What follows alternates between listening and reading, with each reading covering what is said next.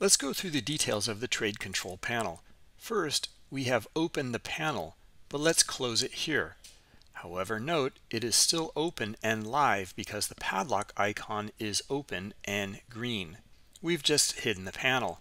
We now have new options to cancel all open orders or close the open position. If you want to close the TCP, then click here on the drop-down and select off, and click on the TCP padlock icon again. A very important note, however, if you still have open positions or orders, they will remain in the live market, so make sure to properly manage your orders. Let's open it again and select both. Note the pin icon here. Suppose we jump to another chart and then jump back again. You can see it turned off my TCP panel.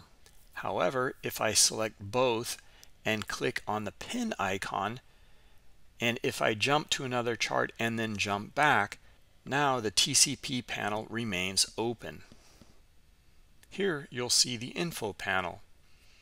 That shows my position, average position price, and other information. Hover over each area for a definition via the tooltip.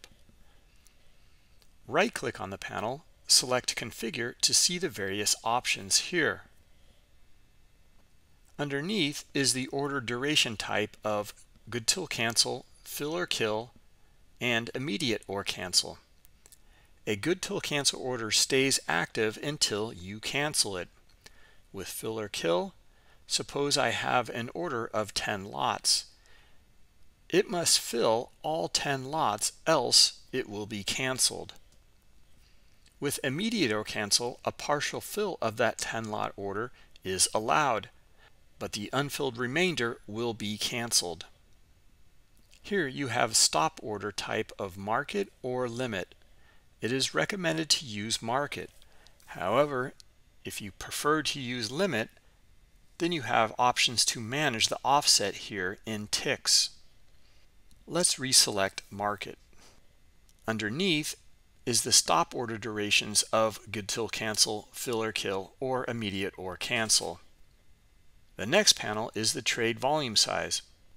You can use one of the pre-select amounts, use the arrows, or simply manually input the desired trade size. Here you can reset to 0. Or if you select this box, then every time you set an order in the market, the size will reset to 0.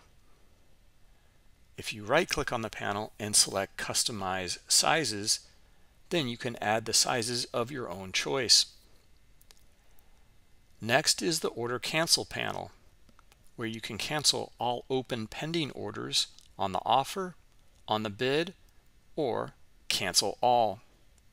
If the flatten button below is pressed, then any open positions are first closed, and then any open pending orders are then canceled. Next is the Quick Trade panel. Hover over each button and read the tooltip to understand exactly what each button does. There's an option to reverse a position here.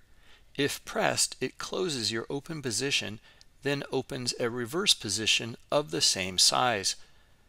Note that all open pending orders are not canceled. Next are the options for special order types of OCO, or one cancels the other order, bracketed orders with take profit and stop loss, and trailing stop orders. We'll cover these in a different video.